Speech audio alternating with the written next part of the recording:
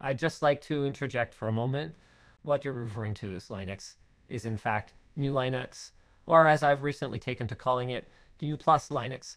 Linux is not an operating system on itself, but rather another free component of a fully functioning GNU system, made useful by the GNU correlatives, shell utilities, and vital system components comprising a full OS, as defined by POSIX. Many computer users run a modified version of the GNU system every day without realizing it through a peculiar turn of events. The version of GNU, which is widely used today, is often called Linux, and many of its users are not aware that it is basically the GNU system developed by the GNU project. There really is a Linux, and these people are using it, but it is just a part of the system they use. Linux is the kernel, the program in the system that allocates the machine's resources to the other programs that you run.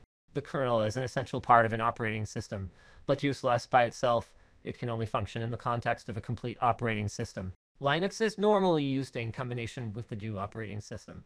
The whole system is basically GNU with Linux added, or GNU Linux. All the so-called Linux distributions are really distributions of GNU Linux.